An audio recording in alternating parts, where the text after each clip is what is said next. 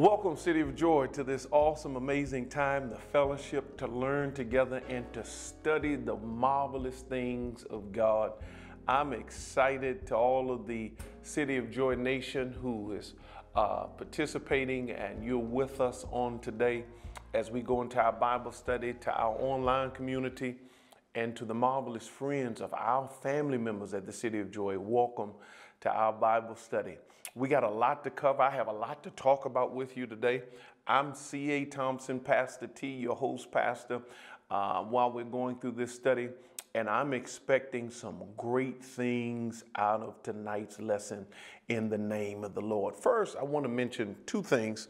I want to make sure that you have our email address, cityofjoyglobalministries@gmail.com. You need that because we're in a state where we've been praying for our nation, our community. Many of our own members have been infected by COVID-19. They've been under quarantine. They've been in the hospital, some on ventilators, but glory be to God, they've come off through the power of God.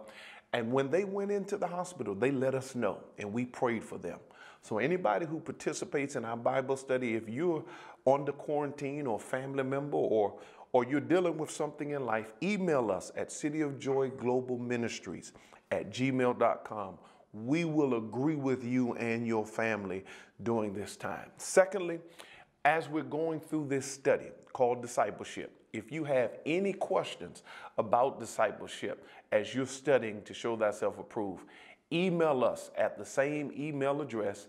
And next week in our Call to Discipleship Part 3, I'm going to spend some time answering some of your questions on next week. Is that all right? Go grab your Bibles, your pen, your pad, and your highlighter as we get ready to go into the Word. Can I give God a short prayer for His divine instructions? God, we love you. We thank you for this day. Thank you for all of your people, our online community. Bless us as we study about discipleship and strengthen us. In Jesus' name, amen. Amen. Now, a couple of things that we need to go over. One, your MV, you know what MV is. Your memory verse for this week is Romans 12:9. Write that on your sheet of paper. Romans 12, verse 9. And these words are powerful out of Romans that you need to recite each day. And this is what it says. Love must be sincere. Hate what is evil. Cling to what is good. That's your memory verse over the next 7 days.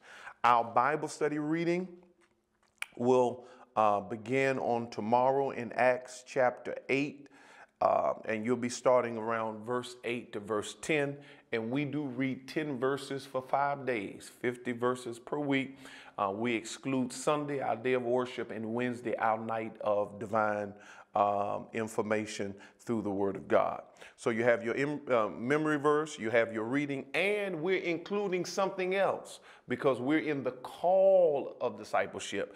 The new thing that's hot to trot is on the line right now. We're starting something called DC. That's right. Say DC. Now, DC, I'm not talking about the District of Columbia.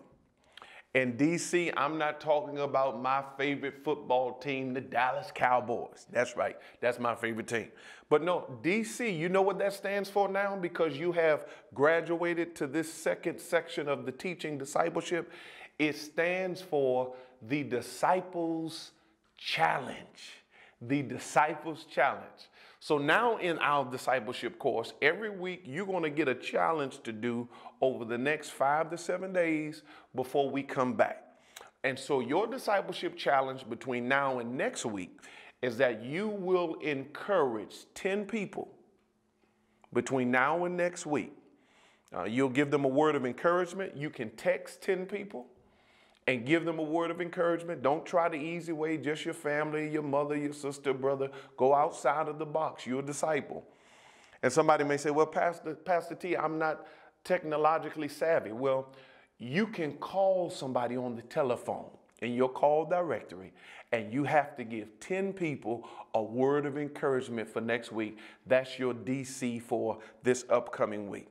And I'm just happy to be Pastor T. I'm your discipleship coach. And so I need you to do it because next week we're going to take it to the next level. Let's start our lesson on tonight In the late 1800s, scientists and doctors believed that diseases were created by spontaneous generations. The idea was that diseases were random acts that popped up spontaneously from the skin or from the dust, and it could kill hundreds or even thousands of people.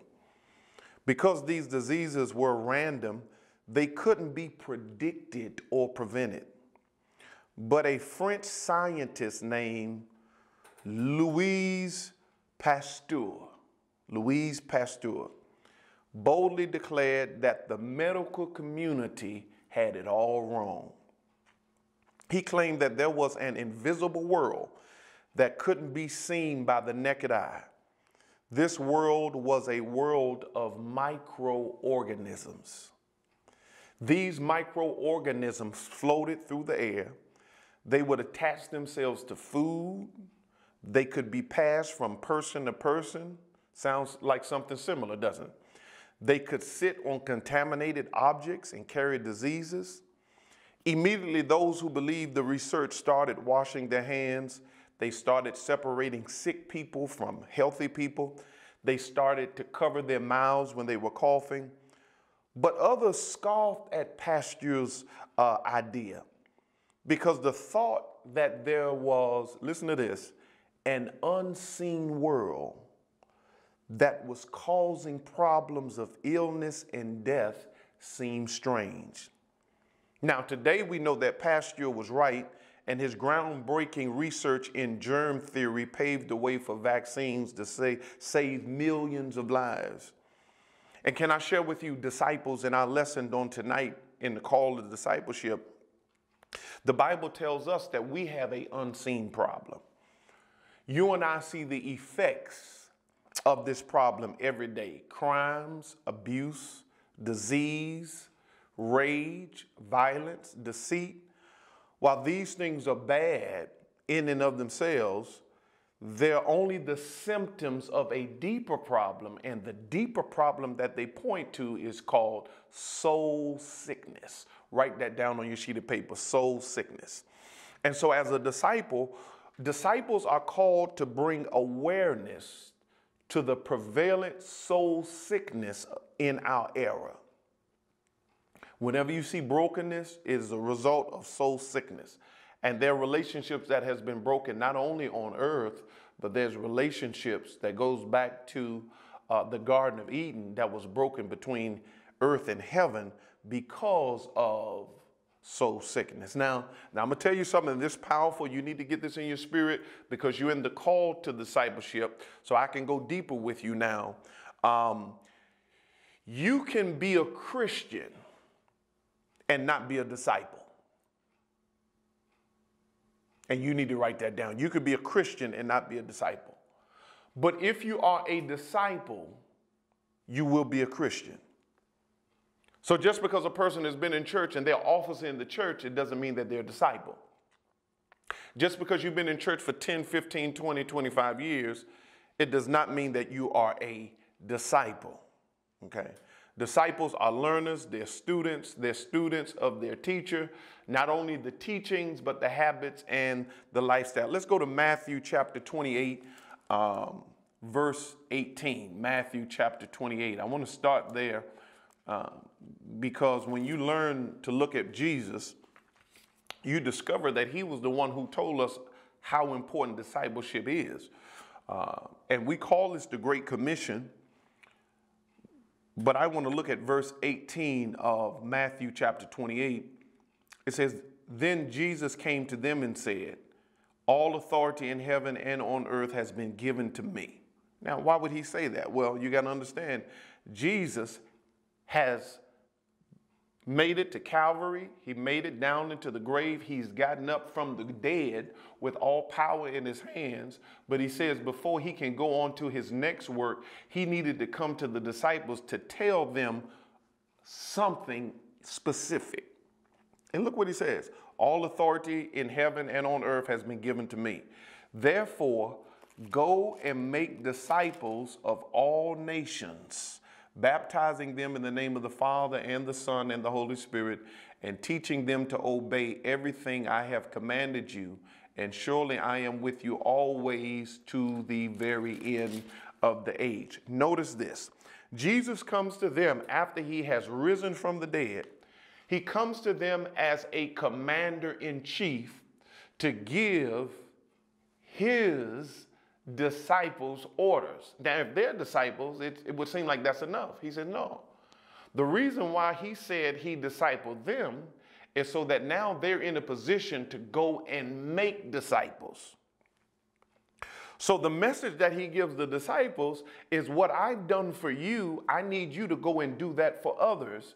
And so the Great Commission, the commander-in-chief gives the word to his disciples after he has risen from the dead. I need you to go and make disciples. Can I tell you, the work of the church has to be now more than ever in making disciples. Church membership is just the lower level. It's almost like the basic level of arithmetic. It's about the addition, the subtraction, but it's designed to get you higher so you can handle multiplication and division. So he says, now the reason why I poured into you is so that you can go and pour into others. Are you with me? Now let's go to John chapter number 3, because I want to start looking at this deeper. Because I was blessed when God told me to start teaching this, and I have to teach this all year. I wish I had something better and more popular and more ear tingling for you, but he gave me assignment. And a part of a disciple, you got to be obedient to your master and obedient to your Lord. John chapter 3, and we're going to look at a man who was in Jesus' path, and Jesus made it his responsibility to minister and to disciple him. John chapter 3. I'm going to read a number of verses. Let's start at verse 1. Now there was a man of the Pharisees named Nicodemus. Highlight Nicodemus. A member of the Jewish ruling council. So this man, Nicodemus, he was a religious man. He was a member of Israel's high ruling council.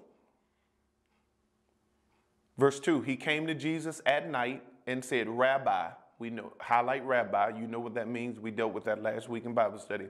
We know you are a teacher who has come from God, for no one could perform the miraculous signs you were doing if God were not with him. In reply, Jesus declared, I tell you the truth, no one can see the kingdom of God unless he is born again. Highlight the word, no one can see the kingdom of God. Now, this is important because we just talked about Pasteur. He was of the opinion that during his time, early 1800s, there was some unseen things going on making people sick. We see the same thing now that we call the invisible enemy. Our president calls the invisible enemy. Now, as a disciple, what you got to understand, that Jesus says that if you have not been born again, there is an invisible world that you don't even know about. Because a part of you being born again gives you the visibility or the visualization to see stuff that you couldn't see when you was unsaved. Let me see if I can put it a different way. When a person gets saved, God gives them glasses. You see, if I take my glasses off, I can only see just a little bit. But when I put my glasses on, I can see with much more clarity. So when you have the Spirit of God, he gives you the visibility to see things that you could not see before. Make sure you write that down, okay? And it's going to go a little bit deeper. Verse 4, how can a man be born when he is old, Nicodemus? Because Nicodemus is trying to understand the unseen world through education. Surely he cannot enter the second time into his mother's womb to be born. Jesus answered, I tell you the truth, no one can enter into the kingdom of God unless he is born of water and of spirit. Verse 6, flesh gives birth to flesh. Hallelujah. You need to highlight this verse 6, because if you're a disciple, this is important. But the Spirit gives birth to the Spirit. Just like the flesh can give birth to flesh babies, the Spirit can give birth to spiritual babies. The wind blows wherever it please. You hear its sound, but you cannot tell where it comes from or where it's going. So it is with everyone born of the Spirit. Highlight that. So now Nicodemus is an educated man. He's a religious man. He has money. He has the apparent outward signs of success. But guess what? Something deeper in his life was missing. Something deeper. He was an education. He was a part of the religious fraternity, if you allow me to say. But yet something in his life was missing. Nicodemus was a man, and disciples, you need to catch this, who needed to start over again. And this is extremely important because as disciples of Christ who ministers to people, and in this culture and time in which we live, you have to understand that there are going to be many persons who look good on the outside, but they need to experience a change on the inside. There are going to be persons like Nicodemus who have the outward appearance of a big house, a big car, success, degrees, and the outward identifications or affirmations are all there. But guess what? They need something or a change on the inside. And so I think you need to write this down. Disciples are not concerned about the outward exterior. No, don't allow that, because anybody who saw Nicodemus would have assumed he didn't need anything. He was well off. He was doing well. He lived in a gated community. His kids went to a high price, expensive school or college. But what we see through this particular passage, Jesus is showing us disciples are not concerned about the outward exterior. We're concerned about the internal interior. And God is going to allow you to minister to people of affluence because they have all of the outward identifications, but the reality is they need an inward change. Okay? And so Jesus shows us here by talking to Nicodemus, this educated man. He's actually taking him to school, but he's taking him to school about the unseen world. He says, unless you're born again, you can't even see the kingdom. I can explain it to you from now all the way to the next 5 years, but unless you have the Spirit of God, it's going to go right over your head. Look at verse 10. You are Israel's teacher, said Jesus. He's a teacher. And do you not understand these things? I tell you the truth. We speak of what we know and we testify to what we've seen, but still you people do not accept our testimony. I have spoken to you of earthly things, and you do not believe. How then will you believe if I speak of heavenly things? He says, well, if you can't handle that, you can't handle this. Verse 13, no one has ever gone into heaven except the one who came from heaven, the Son of Man. We dealt with that last week. The Son of Man is actually Jesus. Even Daniel talked about the Son of Man. Just as Moses lifted up the snake in the desert, so the Son of Man must be what? Lifted up, that everyone who believes in him may have eternal life. The problem with Nicodemus is that everything that Jesus is telling him about is a part of an invisible world. And so what disciples must do, disciples must have a commitment to ministering to people regardless of what their exterior says to the world. Go to Ephesians chapter 2. Ephesians chapter 2. Glory be to the name of God. And disciples, you need to learn this because God is going to open up doors for you to minister to people. But the only way he's going to open up doors, you can't get caught up in what a person looks like on the outside. Ephesians chapter 2, verse 1. And we're talking about this unseen level of operation with discipleship. Ephesians chapter 2, verse 1.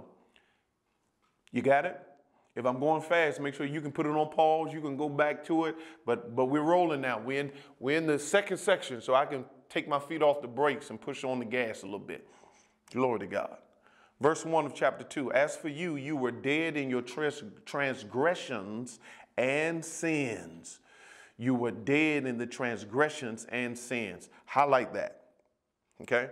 All of us were in this place. So this verse tells us as disciples, we never look down on people because they are where we used to be. We all struggle. We just had different forms of struggle. We all have issues. We just had different levels of issues. We've all had challenges. We've just had different areas where we were challenged in.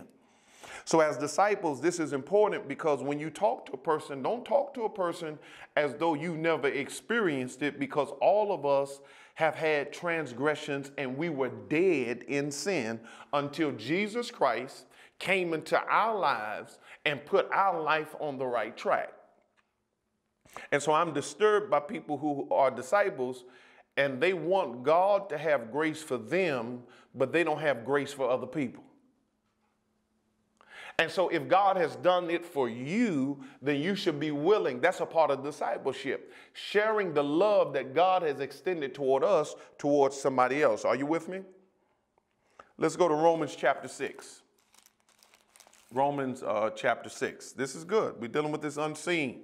Because a lot of times as disciples, you deal with a person, they can't tell that you've had struggles. They can't tell that you had issues. They didn't know you were bankrupt 10 years ago. They didn't know you were just in your conversation that you had a divorce 20 years ago, that you had a mental breakdown 17 years ago. That's unseen. It kind of looks like when you deal with somebody who's down that the main focus is them, but your approach to them is that no, I'm a little further along in my discipleship process with Jesus Christ.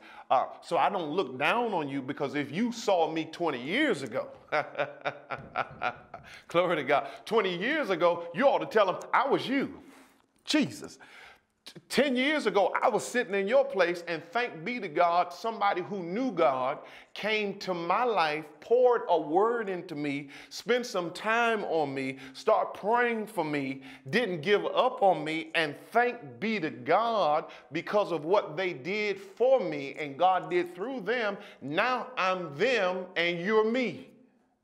And the goal of discipleship, if you do it for that person, guess what? In the next year, 2 or 3 or 4 or 5, they'll be you, and then who they used to be will be somebody else, and they can disciple the same way they were discipled, which was the same way you was discipled. Are you understand what I'm saying? Because all of us were dead at some point in the trespasses of sins. Okay? Romans 6:23. 6:23. I get excited when I read about this. Real disciples get excited. Listen to what verse 23 says. For the wages of sin is death, but the gift of God, highlight gift of God, is eternal life in Christ Jesus our Lord. So disciples are called, write this down, to share the gift of God with the world. The gift of God with the world. The gift of God. You're called. You're going to raise awareness to the gift of God. And how do I do that? I do that because I'm recognizing that these spiritual problems that exist, and this is real powerful, in a person's life, just like Nicodemus, that normally a person is not, they're not aware of the real problem, because they just think the problem is a existential reality. They just think it's something this. They just think it's because of that. And what they don't know is that no, it's not just a problem in the relationship. It's not just a problem that they've experienced over the last 5 years in their personal life. It's not just a problem that they are struggling with commitment. They struggled with commitment for 10 years. But guess what? And this is a guarantee. The root of it is a spiritual problem. Nicodemus was not aware of the invisible world, but Jesus was. And so as Jesus was sharing with him about this invisible world, he started to deal with Jesus, and Jesus started to deal with him. And I like that because the Bible says in John chapter 3 with the same story, he came to Jesus at night. His name is Nicodemus. So can I give him a nickname real quick? Let's call him Nick at Night. Nick at Night went to Jesus because he had some questions. Now, Now, what I like about it, I believe that as disciples, we have to be open when people that we're trying to minister to have questions so we can answer their questions. We can share with them. Jesus is talking to somebody who has some questions and he's dealing with them. Okay? And those of you, even right now, if you got questions, I shared at the beginning of this teaching, you can write me at cityofjoyglobalministries@gmail.com. And my team and we're going to help you. I'm a discipleship coach. And I would be honored to be your discipleship coach, because in order for you to reach the people that God has called for you to do, it's going to require you stretching out of your box. It's going to require you coming out of your shell. It's going to require you having a coach and a trainer to get you out of your comfort zone and start being pushed a little bit. Just like when you go to the gym, if you really want to get a fit in a certain way, you sit down with a trainer. A coach has to work with your mindset. They have to work with your eating. They have to work with your exercise. It's not an instantaneous work. It is a work that affects your overall lifestyle, and you will see results upon results and upon results. And so as your discipleship coach, I would be honored to help you, because there is an assignment. You have a ministry ground that you need to be busy in, even right now, while we are under certain quarantines and certain limitations. If you're a real disciple and a call to discipleship is on your life, you're going to be ministering right now in ways you can't even imagine. Because I believe now that Christ sees really accelerates what's in you. I don't think it makes you. I don't think it makes you know. I believe that what's ever in you, that Christ sees calls it to accelerate. It brings it out. It pushes you in a way of innovation that you were not pushed before. And disciples, we have to be innovative. You can't go to people like you used to, but guess what? You have a phone. You can call. You can do ministry on your phone. You can do ministry on your computer. You can pour into people the words of Jesus Christ, because what we've just learned is that that's the gift of God. And when I share the gift of God, whether it's online, whether it's through the phone, that's the kingdom of God being advanced. Are you listening to me? Okay. Let's go to Romans chapter 5. Romans chapter 5. I love Romans. You've been studying Romans. Somebody wrote me and said they've been in Romans more than they ever been in all their life. Glory be to the name of God. There's some powerful words in Romans. Matter of fact, one of my pastor's favorite scripture is Romans 8 and verse 1. We read it, I think, last week. And it's just so powerful. Bless you, Pastor. Love you. Pastor's doing the work of God. Dr. Elijah Marshall been pastoring Greater Revelation for 50 plus, half a century. Amen. But I never forget Romans chapter 8. Let's go to Romans chapter 5, verse 8. I want to read this verse. And we're almost done. Stick with me now. Don't turn the TV off. Don't turn the cell phone off. Stick with me. We're in it. You're a disciple. You're called. Verse 8. But God demonstrates his own love for us in that while we were still sinners, highlight this, Christ died for us. While we were still sinners, Christ died for us. We were a mess. He died for us. He gave up his life while we were yet sinners. We did not recognize who he was. We did not recognize his love. So what does that mean for us as disciples? You and I are called, write this down, to communicate to the lost while they're in trouble. We don't say we're waiting for them to come to church.